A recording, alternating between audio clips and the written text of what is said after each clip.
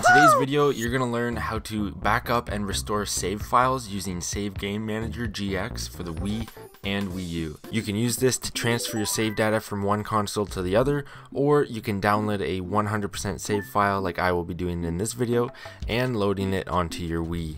Now this will also allow you to back up your Miis so that you can use them on your ReTag or your U-Tag. So all you need for this tutorial is a homebrewed Wii or Wii U. It works on both of them. So we're going to start off by getting the actual homebrew app. So linked below I have 3 links. If you click on the first one, it'll take you to this WeBrew page where you can download Save Game Manager GX. This page also has some information if you want to scroll down how to use it.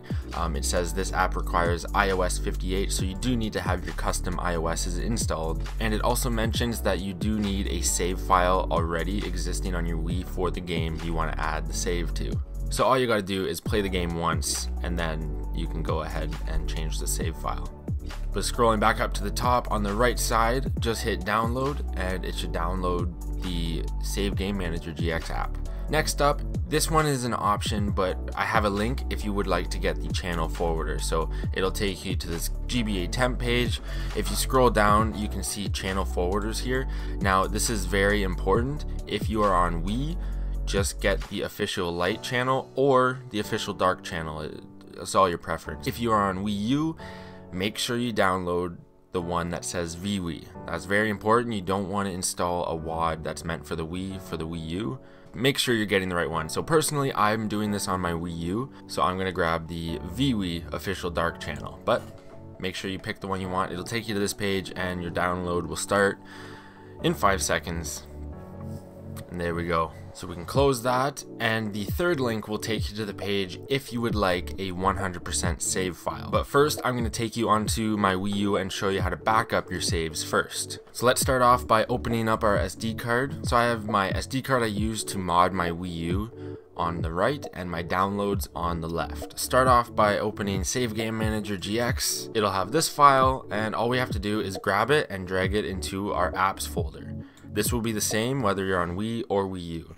It's the apps folder on the root of your SD card. We can exit the zip file, and now if you chose to, we're gonna set up the WAD. So open up the zip file for the WAD, and this is what you'll see. So on your SD card, if you do not already have a WAD folder, create one. Just spell it WAD, all lowercase, and then we're just gonna grab the channel forwarder WAD and drag it into that folder that we created or already had. But as you can see, we got the forwarder inside. And if you are unfamiliar with installing WADs, you will need a WAD manager. I suggest WeMod Lite, so I will also have a link to download that one as well. So all you have to do is download that one and put it in your apps folder to set it up. But once you're all set, we are ready to head over onto your Wii or Wii U. I'll meet you over there.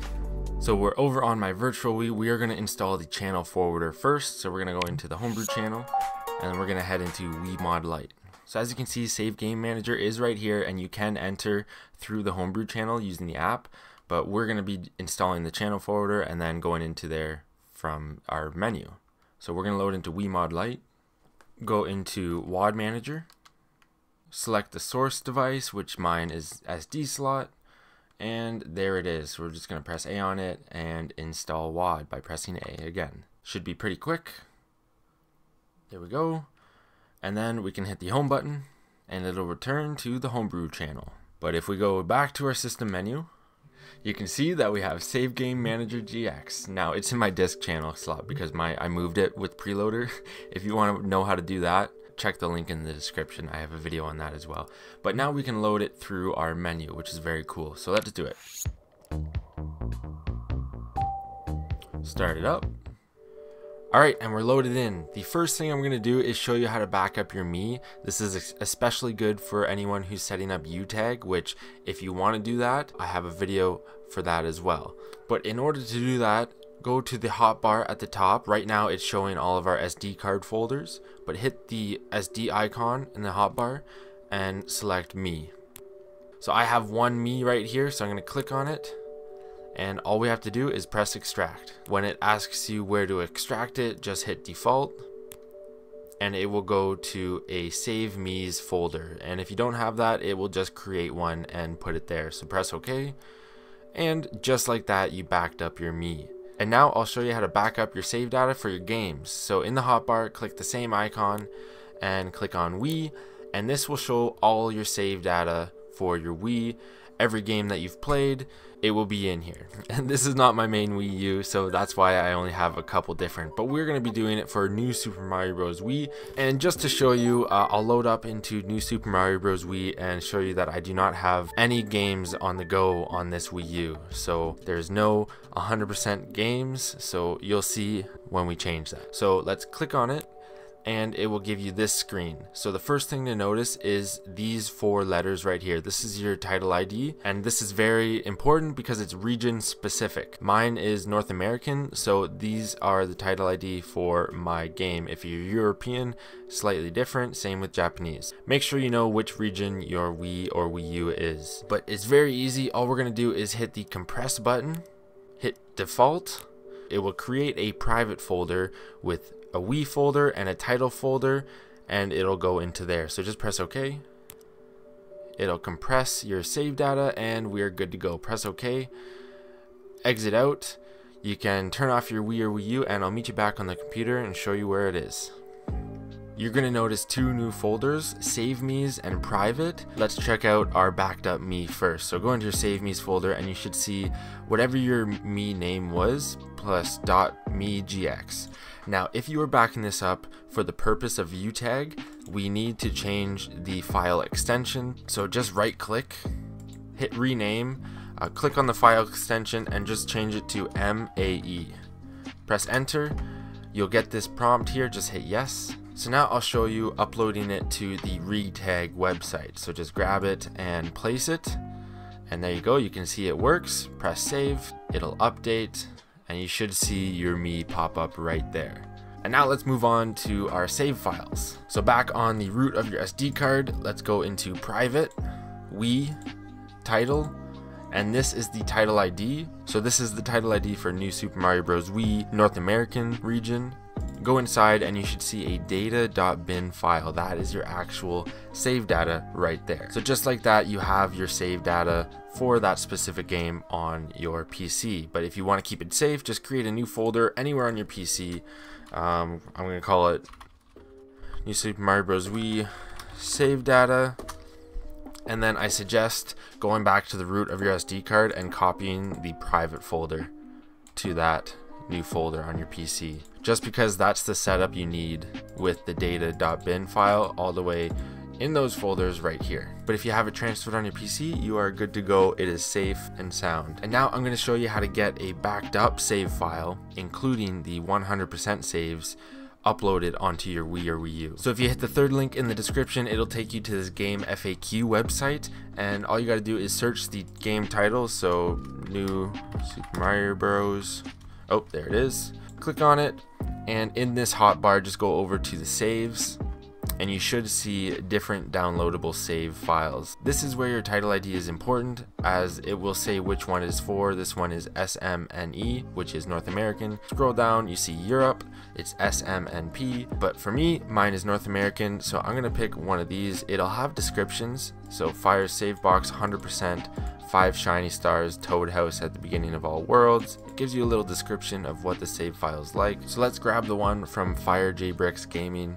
Just hit the download icon and it'll download a .bin file. Now we need to modify that one a little bit. And this is just a warning, but if you want to get a 100% save file on Mario Kart Wii, I highly suggest using this method, using VNlocker instead of Save Game Manager GX. If you do it on Save Game Manager GX, it will wipe the Mii associated with that account. So if you play online, it will reset your friend code and you'll lose your other one. So again, I got my downloads on the left, my SD card on the right, and we're gonna open up the private folder, Wii, title, SNME, or whichever game you're doing, and then go find that data.bin file that you backed up. If you did not back up a save file, all you need to do is create private folder, create a Wii folder, create title folder, and then the title ID folder as well, and then go inside of there. Because I backed up my save data, I'm going to delete this data.bin file, make sure that folder is empty, and we're going to grab the one we downloaded and drag it into that folder.